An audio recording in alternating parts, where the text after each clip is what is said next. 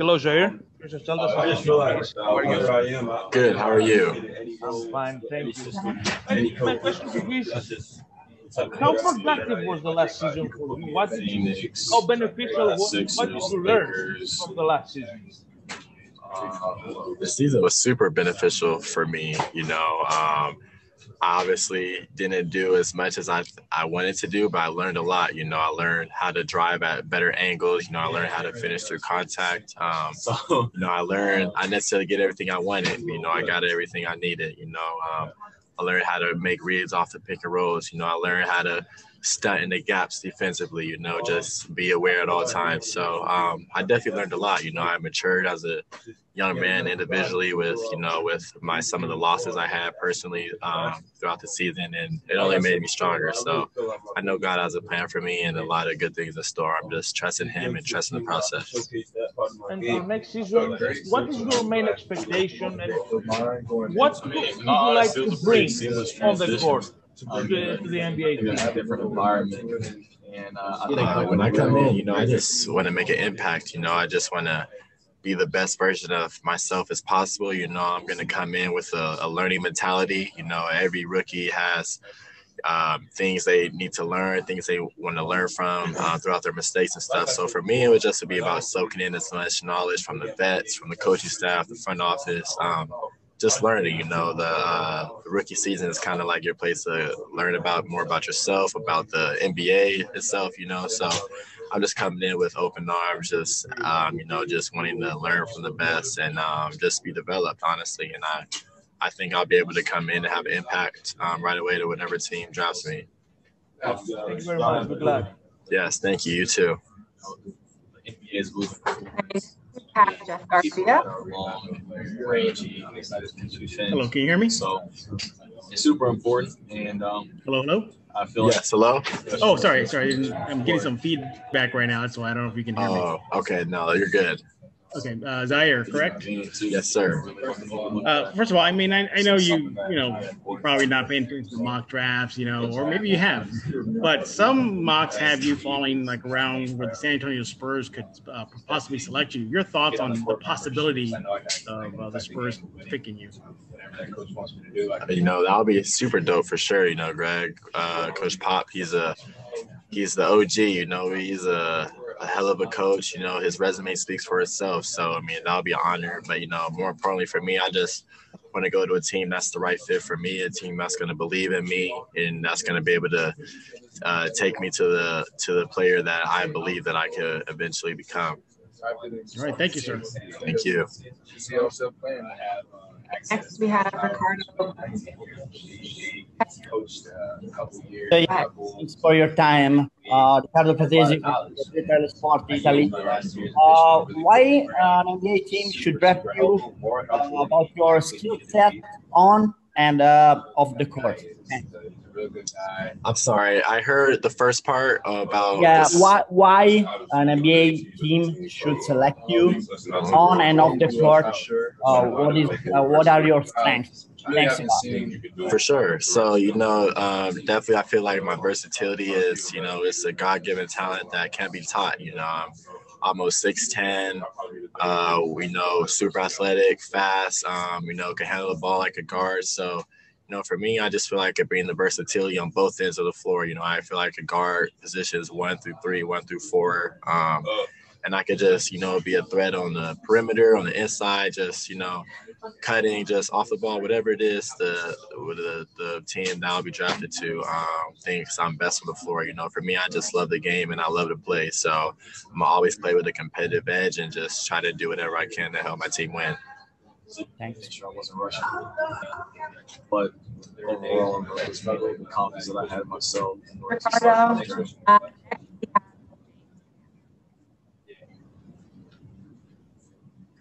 Hey, Ziaire, James Ham, Sports Bay. Hey, what's up, James? How are you? Good, man. Have you spoken to the Warriors or Kings? I just met with the Warriors for the first time. That was literally my last interview I had before this. Cool. And you just talked about measuring in at 6'10". When did you grow? Because it's something that was a bit of a surprise when we saw the measurements that you measured in so big. I've been working really hard on that this summer. You know me, I'm just super young. You know, my body is still maturing, it's still developing. You know, I might have another inch or two in me. You know, I probably grew sometime in between the middle of the season or after the season. I don't know. I've been sleeping a lot lately. Maybe that's why. But, you know, I know I have so much more from just my body alone, let alone all the skills and ball handling and all that other stuff. You know, I just feel like my body has so much room for improvement, room for development, and it's exciting, you know, how far I've come and yet how much more I still have to accomplish. So I'm just sticking with the plan every day, just training hard and taking it day by day and controlling what I can. Is there something at the college level that you weren't able to show that you think that you'll be better fit for in the pro game? Oh, absolutely. A lot, you know, post work, you know, I feel I could catch quick isos at the elbow, you know, attack really fast, you know, quick isolations, you know, coming off screens for shots. There was a lot that, you know, I didn't get to showcase, but, you know, that's okay because it's when I go to the next level, it's going to be so many things I've been practicing on that teams didn't know I had in store. So it's all good. My main goal is just to develop on and off of Sacramento, as a man, Lakers. Right. We have from Kristen.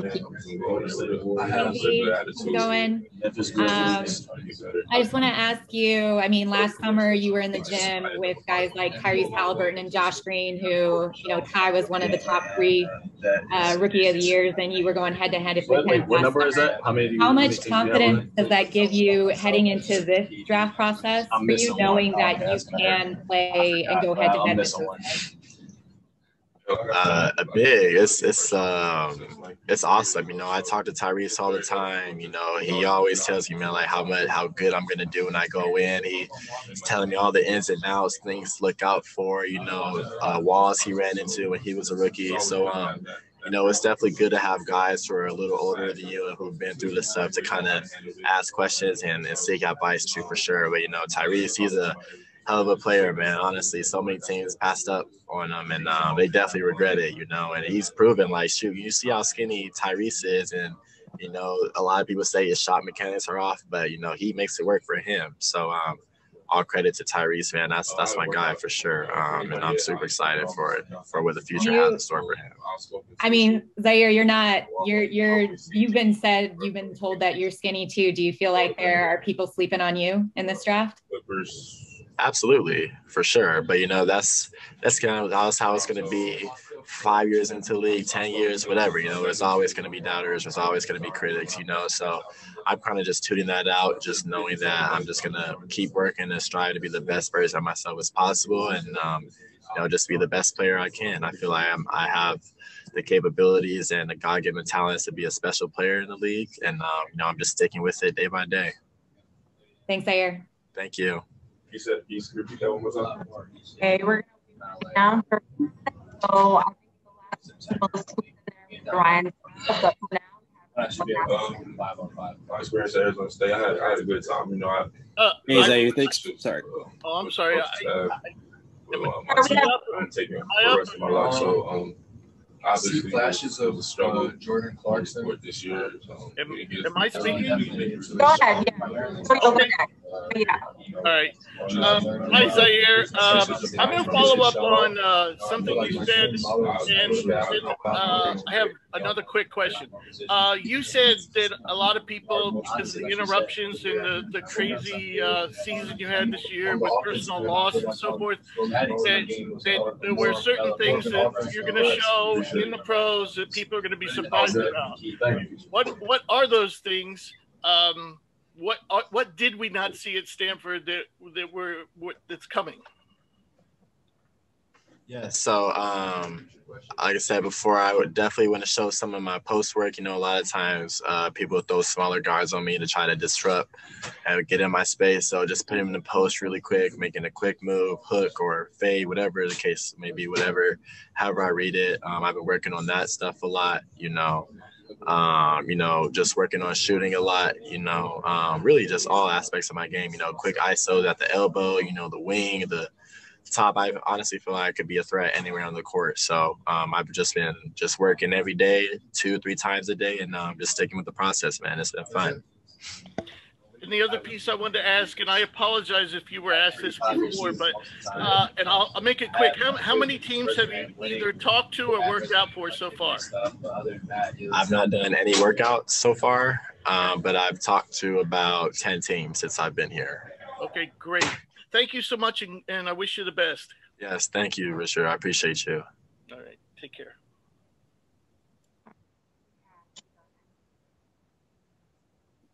Have a good one. I'll see you guys. See you, Chris. See you now. Hey, Ziaire. Thanks for doing this once again. Yes, of course. No worries. So playing in the Pac-12 had a huge NCAA tournament this year. How do you think playing in such a good conference like that is going to help you at the next level?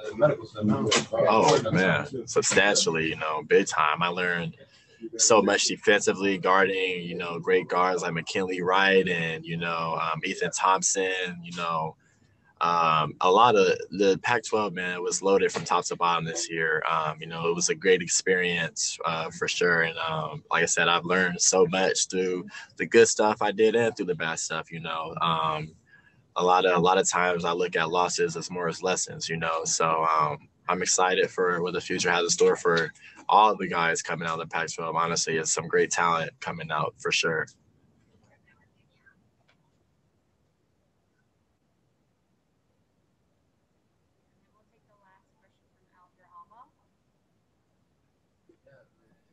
Hi, Zaire. I don't know if this been asked because I just jumped a little bit late. I'd like to ask if you interviewed with the Knicks and how did it go, if ever? I'm sorry. Say that one more time. You cut out a little bit. I'd like to ask if you have interviewed with the Knicks and how did it go, if ever you interviewed with them?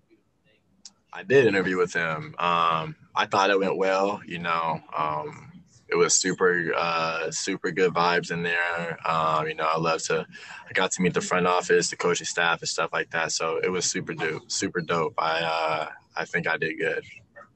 Thank you.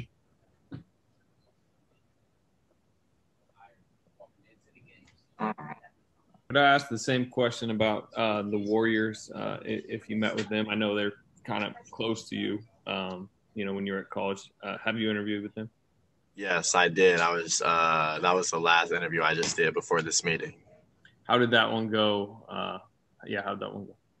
It went super well. Like I said, a lot of the teams, man, they've just been really good at just breaking the ice, you know, showing comfort, showing love. You know, the Warriors, their front office was there. Steve Kerr was there. I just got a great feel from them. So, you know, that'll be a cool spot to be at for sure. You know them a little bit. I'm sure you've watched them because you were so nearby. They're kind of a unique situation where they're trying to win next season. Do you feel like you could kind of step in and obviously be a developmental project, but also help like right away?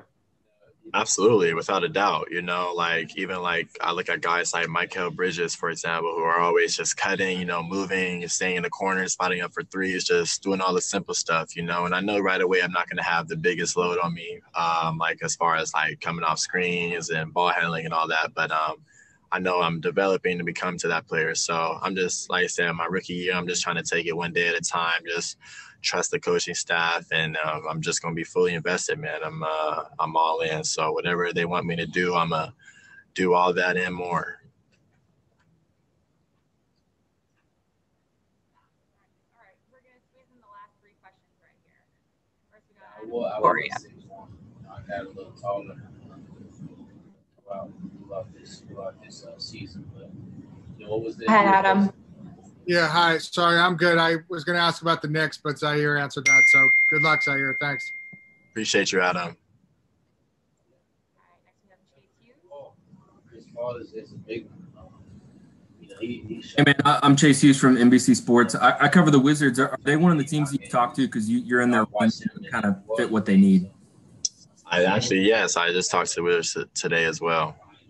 And how did that one go?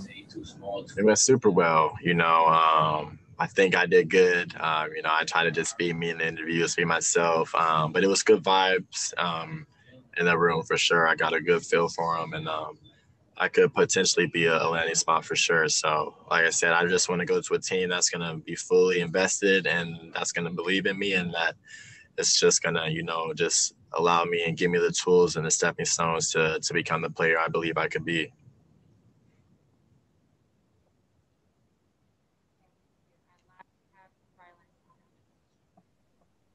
Have you talked with the Oklahoma City Thunder? I have not talked with Oklahoma City. Great.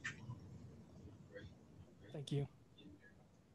My first workout. Everybody. Meet Brad Stevens and meet all the. All right. Thank you. Appreciate it. Thank you so much.